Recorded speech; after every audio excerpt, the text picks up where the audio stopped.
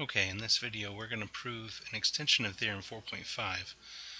You may recall that the Theorem 4.5 says that the internal bisector of an angle divides the opposite side into two segments proportional to the sides of the triangle adjacent to the angle. So in this case, this says that the ratio of the length of segment AD to the length of segment DC is equal to the ratio of the length of segment AB to the length of segment BC. What we're going to prove in this video is that an analogous result applies when you consider the external bisector and its intersection with the line extended through the opposite side of the triangle. Okay, so let's get started. So what we're going to do is we're going to remove all of the extraneous pieces here.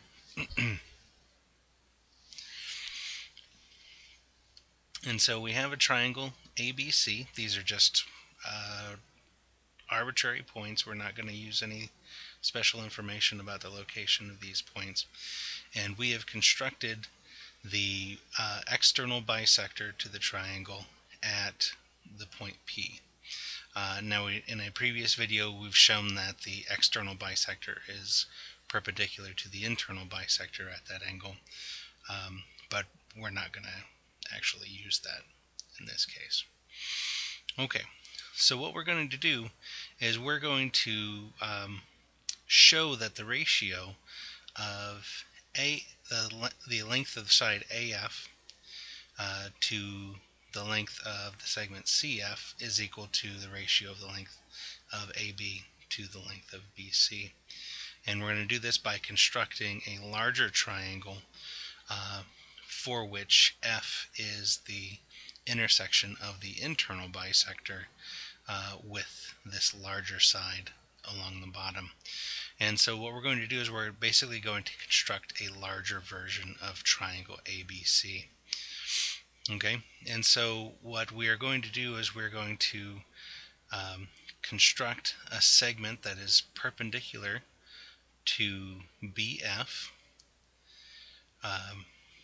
called FE, and we're actually going to make that line parallel to this internal bisector here. So we take the line parallel to this segment here, and the one that passes through point F, and then we're going to extend the segment AB out to meet this here. Okay, and now we're going to construct a line parallel to the line segment BC that passes through this point E out at this intersection, and that is going to give us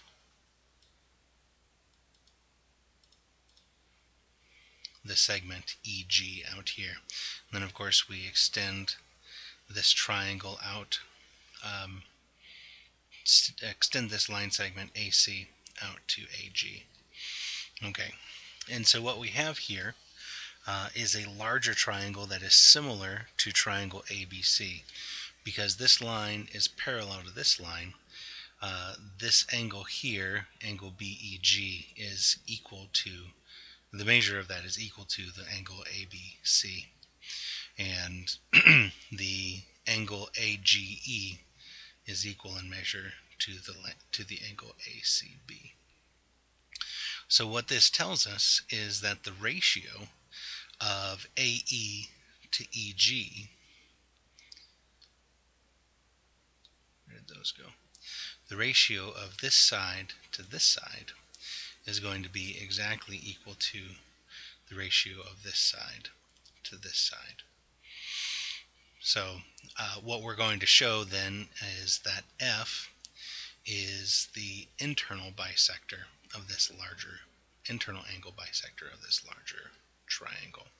And that would establish that the length AF, the ratio of the length AF to the length FG is equal in proportion to the length AE to EG. And then we need to show that this segment FG has exactly the same length as CF, and then we'll be home free. Okay, so we have constructed our external bisector and the point F at which it intersects, and what we're going to show is that F is actually the center of a circle that is tangent to the line containing BC, the line containing BE, and the line containing EG. And the reason for this is the very nature of this external bisector. This external bisector is the internal bisector of this angle out here, which means that these are all the points that are equal in distance to the side BE as to the side BC. And this segment over here is the internal bisector of this angle. So these are all the points that are equal in distance from this side to this side, as to this side. So this point F, being on the intersection of both, is exactly the same distance from the line containing BC to the line containing BE as it is to the line containing EG. So we can construct a point H by constructing a line perpendicular to AE that passes through F, and then we can construct a circle that has center F and passes through H.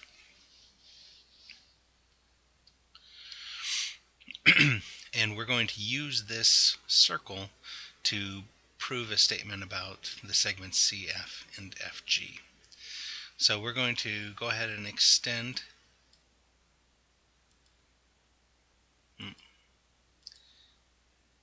that is not really what I expected it to be. We're going to extend the segment BC so that it intersects this circle at the point we'll call J. And then we'll let K be the intersection of this circle with the point E.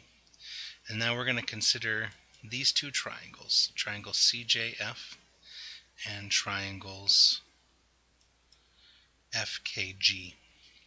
Now these two triangles share an angle right here because these angles are opposite one another. And these sides here, FK and JF, are both radii of this circle, so they must have the same length.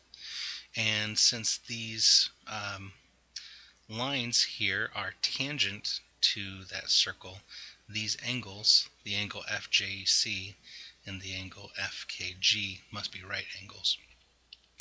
So the angle-side angle theorem says that these two triangles are exactly the same, are congruent.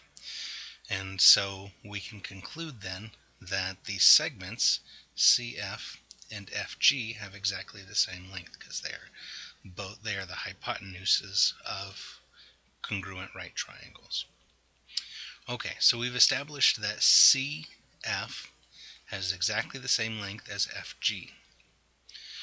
Now we've also established that by virtue of the fact that F is the point on this internal bisector here, that the ratio of FG to the side to the length of the ratio of the length AF to FG is equal to the ratio AE to EG. Now since